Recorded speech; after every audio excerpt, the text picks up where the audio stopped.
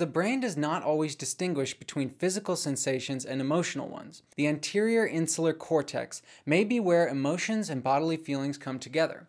The insular cortex is generally responsible for your perception of the internal state of your body, which is referred to as interoception. Emotions take advantage of this brain system in order to motivate you to take action in response to something. For example, if you're morally disgusted by witnessing something horrific done to an innocent creature, what is happening is that your brain is using physiological sensations associated with eating or smelling something rancid or poisonous in order to motivate you to get away or do something to stop it. In other words, just as nausea and vomiting are your body's way of rejecting an offending substance in the stomach, the subjectively similar feelings that come with moral disgust are your mind's way of personally rejecting something deeply offensive as morally unacceptable.